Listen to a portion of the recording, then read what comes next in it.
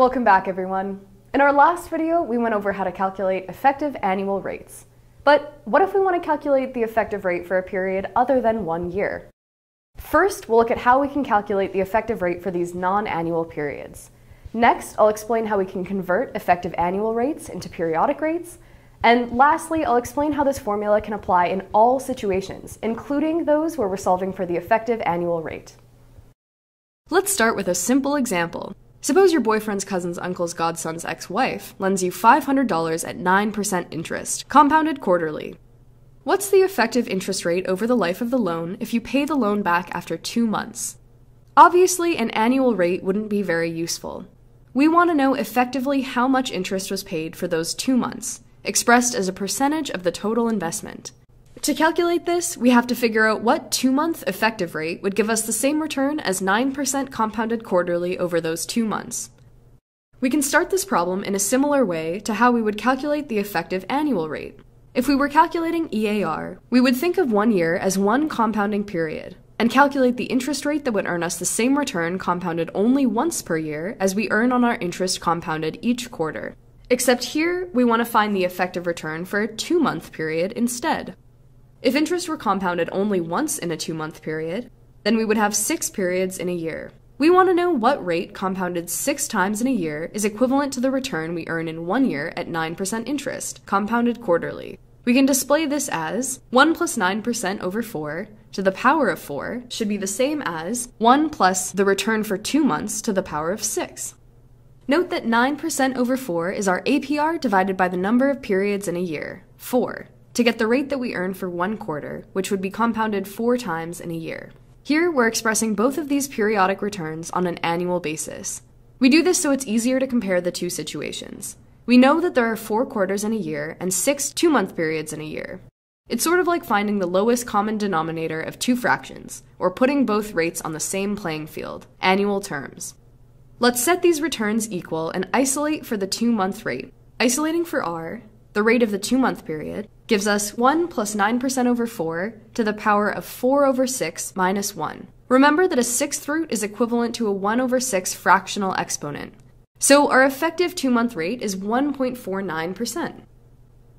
We can express this logic as a general formula. 1 plus our annual percentage rate over m, the number of compounding periods, to the power of m, equals 1 plus our periodic rate to the power of k, the number of effective periods in 1 year.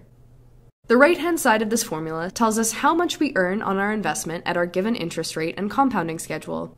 In our previous example, the APR was 9%, and M was 4 since we compounded our investment every quarter. Essentially, this is our return for 1 quarter, 9% over 4, compounded 4 times to get an annual return. The left-hand side of this formula sets the return equal by adjusting the period rate. The exponent k is the number of effective periods that could fit in 1 year. It helps to express our period returns in annual terms by compounding the number of periods we have in a year. In our previous example, the period was 2 months, so we could compound our effective period rate 6 times during 1 year. Isolating for r, we get r equals 1 plus I over m to the power of m over k minus 1. We can plug in the figures from our previous example.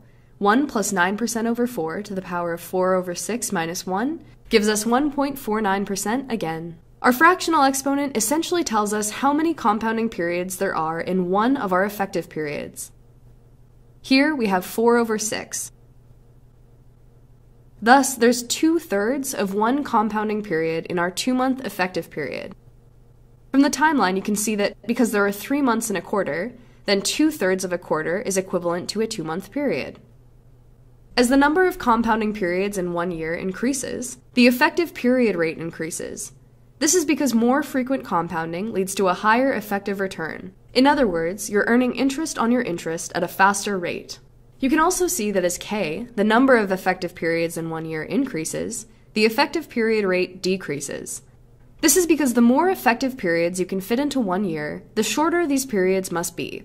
The shorter the period, the lower the effective return, because you'll be taking the same annualized rate and chopping it into smaller effective rates.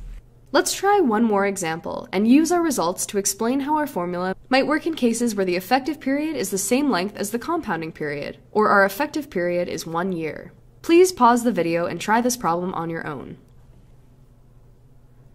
Now let's try it together. Our stated interest rate is 15% compounded every 4 months, so 3 times in 1 year. M is 3. There are 6 months between September and March, so K is 2, since there are 2 6-month periods in a year. Essentially, we're looking for the effective semi-annual rate. Thus, our effective semi-annual rate is R equals 1 plus 0.15 over 3 to the power of 3 over 2 minus 1, or 7.6%. Notice that if K, the period for which we're calculating the period rate, is the same length as M, our actual compounding periods, then the effective period rate will just be APR over M, the same effective rate we've been using in our time value of money formulas. Since this is aligned with the way we actually compound our investment, there will be no other compounding effects to consider. Our exponent would simply be 1, causing R to equal 1 plus the period rate minus 1, so simply the period rate. For example, if you paid back your loan after 4 months instead of 6, then both M and K would be 3, and thus the effective period rate, or the effective quarterly rate, is simply the 15% APR divided by 3 periods, 5%. Notice that this formula works in all cases, including cases where we're trying to calculate the effective annual rate. In this case, K would just be 1, and we would be left with the formula we discussed for calculating EAR. So you only need to remember one formula. Today we learned how to solve for the effective rate of a period other than 1 year. We can apply this to more complex investing and borrowing problems, where the length of our investment can't be expressed in whole compounding periods.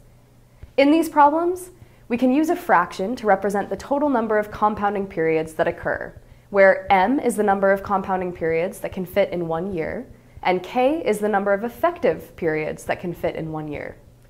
Thanks for watching.